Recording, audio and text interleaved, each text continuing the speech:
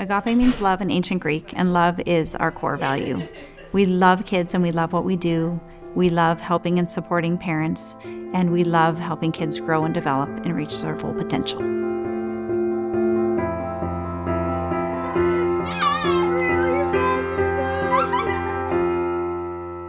My name is Amy Lowe. I'm owner and CEO of Agape Pediatric Therapy. We provide physical, occupational, speech, and feeding therapy. We treat babies, toddlers, children, teens. We treat a wide variety, a wide range of conditions.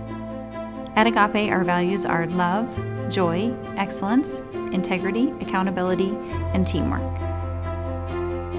In the early years, we provided therapy in homes, and we also contracted with local school districts. Currently, we only provide care in our outpatient therapy clinic. We do this because we want all of our patients and families to benefit from all of the specialty medical equipment and therapy supplies that we have here at Agape. Agape has seen a 44% increase in our employee numbers. In 2022, we started with 16 employees, and currently we have 23 employees. In 2023, we saw a 17% increase in the number of patient visits. We count every visit because every visit is a patient and family helped.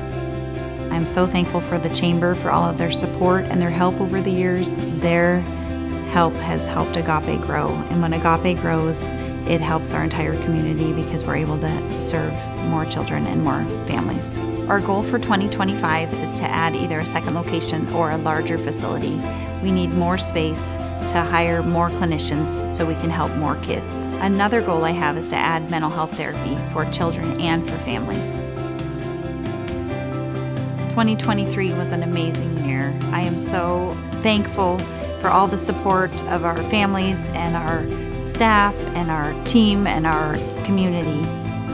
We were thrilled when we won the Best Pediatric Therapy Clinic in 2023, and I just am amazed that we won the Business on a Roll Award, and I just want to thank Tri-City Chamber of Commerce for their support and their help over the years, and the Chamber has really helped my business to thrive, and when Agape grows, we can help more kids, so thank you.